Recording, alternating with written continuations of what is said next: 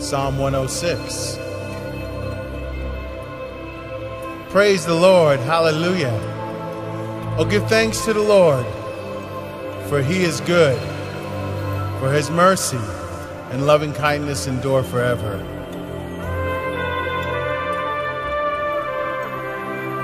Who can put into words and tell the mighty deeds of the Lord? Or who can show forth all the praise that is due him? Blessed, happy, fortunate to be envied are those who observe justice, treating others fairly, and who do right and are in right standing with God at all times.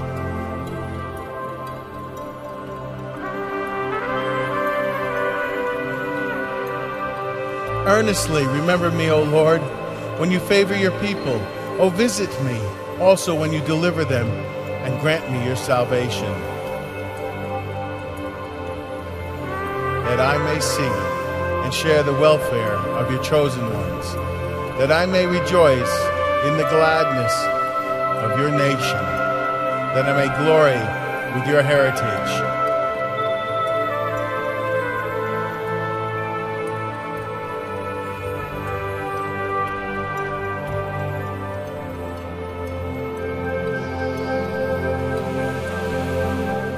We have sinned, as did also our fathers. We have committed iniquity. We have done wickedly. Our fathers in Egypt understood not nor appreciated your miracles. They did not earnestly remember the multitude of your mercies, nor imprint your loving kindness on their hearts. But they were rebellious and provoked the Lord at the sea, even at the Red Sea. Nevertheless, he saved them for his name's sake, to prove the righteousness of the divine character, that he might make his power, his mighty power, known.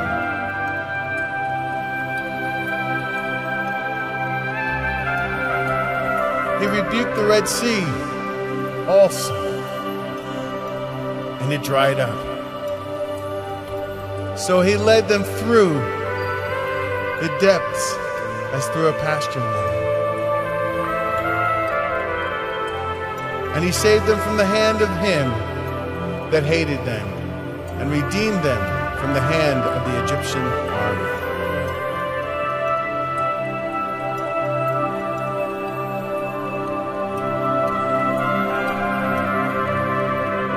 And the waters covered their adversaries. Not one of them was left. Then Israel believed his words, trusting and relying on them. They sang his praise. But they hastily forgot his works. They did not earnestly wait for his plans to develop regarding them, but lusted exceedingly in the wilderness, and tempted and tried to restrain God with their insistent desires in the desert.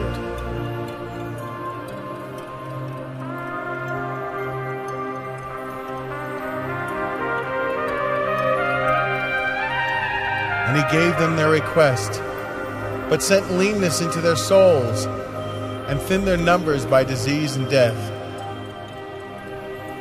They envied Moses also in the camp, and Aaron the high priest, the Holy One of the Lord.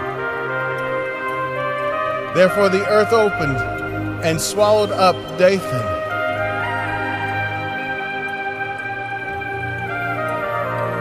and closed over the company of Abiram.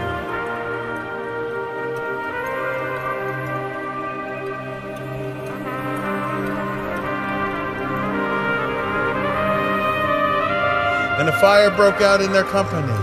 The flame burned up the wicked.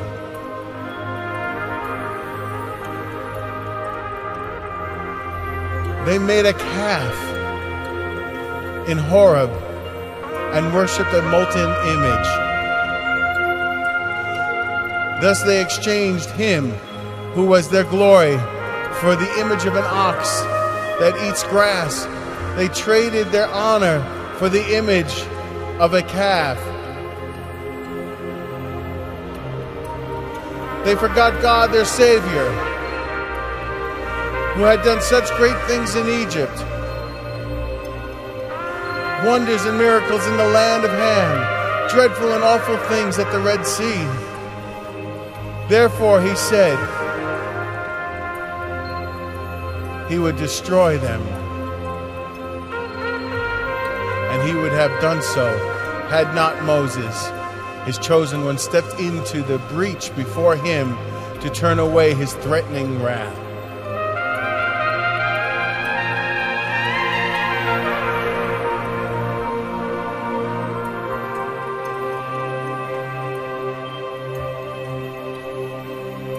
Then they spurned and despised the pleasant and desirable land, Canaan. They believed not his word, neither trusting in, relying on, nor holding to it. But they murmured in their tents, and hearkened not to the voice of the Lord. Therefore he lifted up his hand, as if taking an oath against them, that he would cause them to fall in the wilderness.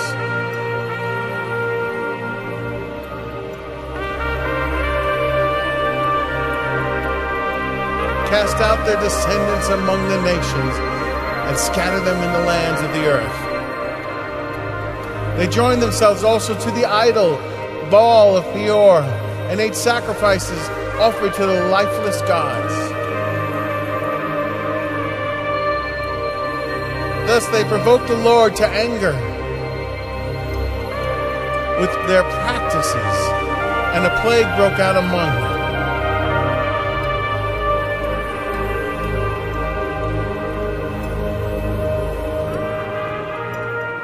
Then stood up Phinehas the priest and executed judgment. And so the plague was stayed. And that was credited to him for righteousness, right doing, and right standing with God to all generations forever. They angered the Lord also at the waters of Meribah, so that it went ill with Moses for their sakes.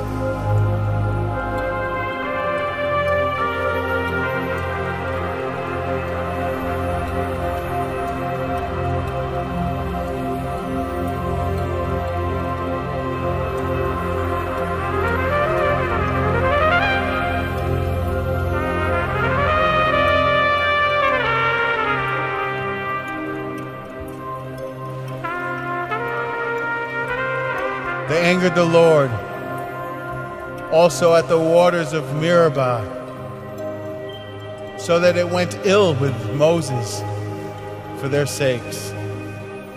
For they provoked Moses' spirit, so that he spoke unadvisedly with his lips. They did not destroy the heathen nations as the Lord commanded them, but mingled themselves with the idolatrous nations and learned their ways and works.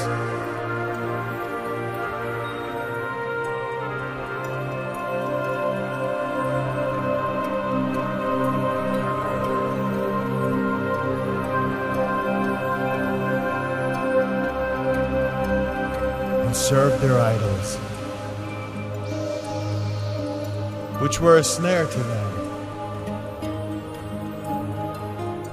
Yes, they sacrificed their sons and daughters to demons,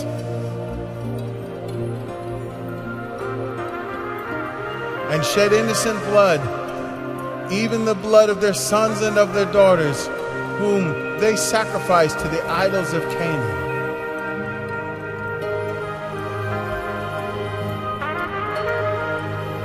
And the land was polluted with their blood.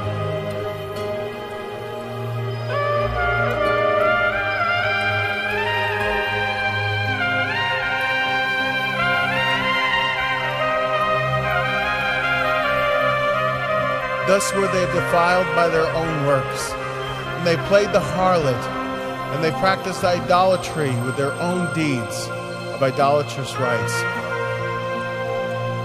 Therefore was the wrath of the Lord kindled against his people, insomuch that he abhorred and rejected his own heritage.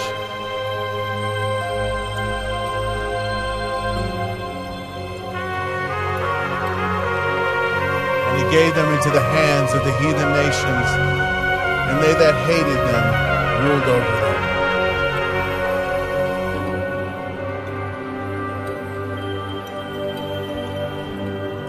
Their enemies also oppressed them, and they were brought into subjection under the hands of their foes. Many times did God deliver them, but they were rebellious in their counsel and sank low through their iniquity. Nevertheless, he regarded their distress when he heard their cry, and he earnestly remembered for their sake his covenant, and relented their sentence of evil, comforting and easing himself, according to the abundance of his mercy and loving kindness, when they cried out to him.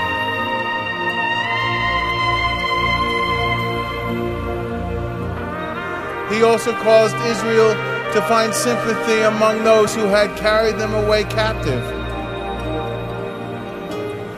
Deliver us, O Lord our God, and gather us from among the nations, that we may give thanks to your holy name and glory in praising you.